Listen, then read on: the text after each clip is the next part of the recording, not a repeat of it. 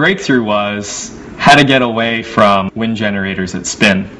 Everyone up till now has been trying to shrink turbines. I first started thinking about this in middle school and first saw the Tacoma Narrows Bridge collapse. It's the bridge that starts to shake and wobble. The effect is known as aeroelastic flutter. You can think of it kind of like the bow of a musical instrument, the bow of a violin. When air blows across the surface, it starts to vibrate with the wind at a pretty high frequency. So this is the first approach that uses flutter.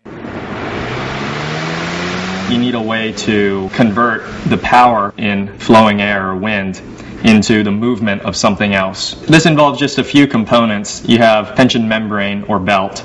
Think of this kind of as a flexible lever. The second thing you need is a way to convert that motion into electricity. That leverage moves this button magnet. We've designed some very simple, cost a quarter kind of power conditioning units. There's nothing really too special about the material. Mylar coated taffeta. This is actually a kite making material. There's enough here for hundreds of wind belts.